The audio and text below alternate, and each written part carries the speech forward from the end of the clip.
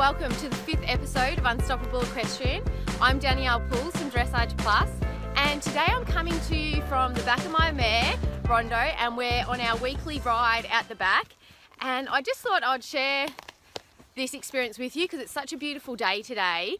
The sun's out trying to push through the smoke that's around from everyone burning off at the moment. But I thought it would be a great time to check in and just share a couple of tips I use when I'm feeling a little outside of my comfort zone. And for me, riding out the back here and riding outside the arena walls can bring up a little bit of uncertainty, and over the years it has been an area where I felt quite nervous and not confident riding out and about.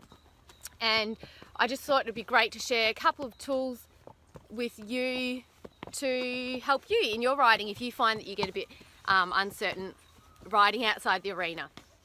So the two things I want to share with you, the first one is about your body, or the way you're using your body in the saddle, the tension that's coming in to the ride when you're stepping outside your comfort zone, so your physiology. And the second one is your self-talk and how you can control your self-talk to help you or make sure that you have a more positive ride.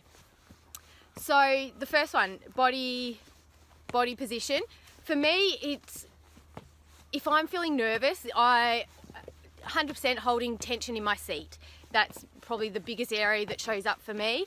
And it's the difference between feeling nervous or uncertain and just sitting on the fork of my seat, and feeling confident and relaxed and sitting on the back of my seat with really soft bottom muscles.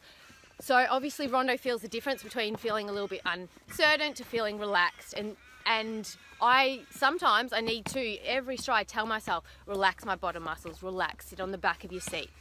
And it just helps so much. So I find that is a tool we need to, I suppose, work out which part of your body you're holding tension and how you can let go through the tension so your horse doesn't feel it and so you can enjoy your ride. And then bring it in with the second tool, which is monitoring and controlling your self-talk. If we don't give ourselves something to think about, we'll always think about the what ifs. There's lots of what ifs that can happen around here, and if we're in a negative mindset, we'll turn to thinking what ifs and noticing everything that our horse is looking at and all those kind of nasty little things that can get in our mind and play tricks on us. So if I find myself in that kind of what if thought process, I will fill my mind with things that will help me feel more relaxed. So repeating to myself, I've got this, I can handle it, relax, we're fine. All those good things that makes me feel like I'm in control, I can deal with this, whatever happens.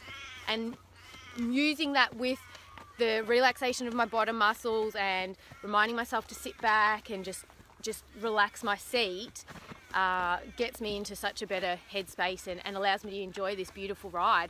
So I'll show you Rondo here. Hopefully you can see, the sun's a little bit in the way so I can't really see what's going on.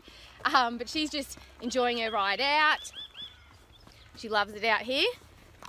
My action step for you today, if you find yourself a little out of your comfort zone when you come out on rides and get outside the arena walls, my action step is to get outside the arena walls this week. It doesn't have to be a big ride. You might even just, I don't know, ride around the outside of the arena. Whatever you can do to put yourself out of your comfort zone and just start to check in and notice what part of your body, if you get tense or nervous, what part is tensing up? What's the go-to muscle for you that starts to tense and tell your horse that there's something to be worried about? For me, it's my seat, like I explained. What is it for you? It might be your seat, might be your elbows, your shoulders, your thighs, your knees.